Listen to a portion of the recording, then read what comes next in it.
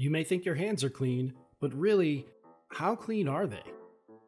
And what about those things you touch every day, like your phone, your computer, the bathroom sink handle, and the refrigerator door? How clean are those items? Want to find out? Let's take the Dirty Clean Hand Challenge.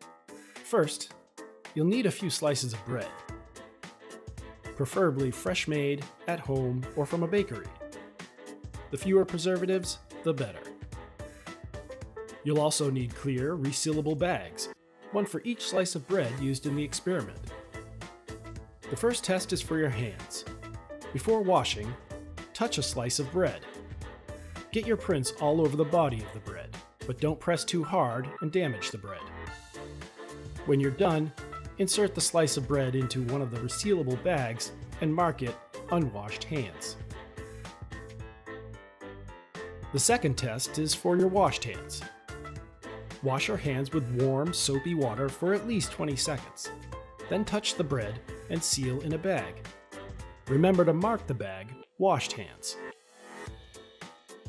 For the third test, let's see how clean your phone is. Touch the bread with a phone and add it to the bag, and label the bag phone. You can also try it with your computer or laptop. Next, choose an area around the house that gets a lot of touching, such as your bathroom door handle, your stair railing, or your refrigerator door. Touch the item with the bread, put it in the bag, seal it, and label it. Finally, take a clean slice of bread that has not been touched and place it in a bag. You can label this bag Control.